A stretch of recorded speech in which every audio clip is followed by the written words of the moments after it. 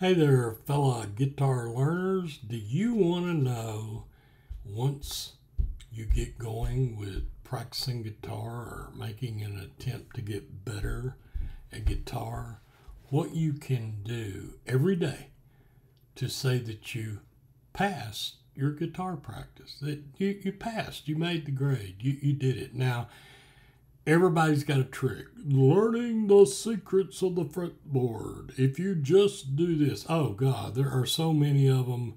They're unbelievable. Most of us know that we've got to do the work. Now, yeah, there's shortcuts, but basically you got to get to the grind. But what can you do to say every day, I passed getting better at guitar? Well, I'm going to show you. This is what you can do. Sorry, there's really no fancy screen work here. This is just, I'm not writing real fast. This is just 2 sheets of paper.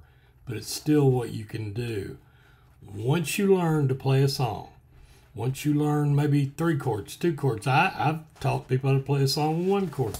You know, America has some songs that are just 2 chords all the way through it. But once you learn, and you start diving into all the other things, more chord, rhythm, strumming, scales, patterns, triads, this, that, and the other.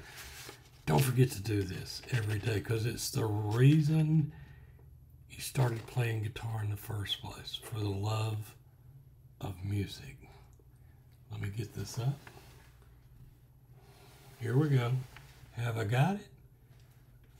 Play a simple song every day.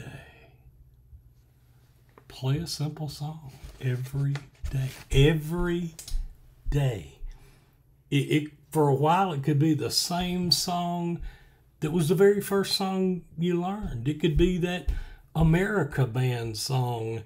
I'm not even going to mention it. You go look it up. Google America song with 2 chords. But play a simple song every day. Every day. That's why you did this, for music, for the love of music.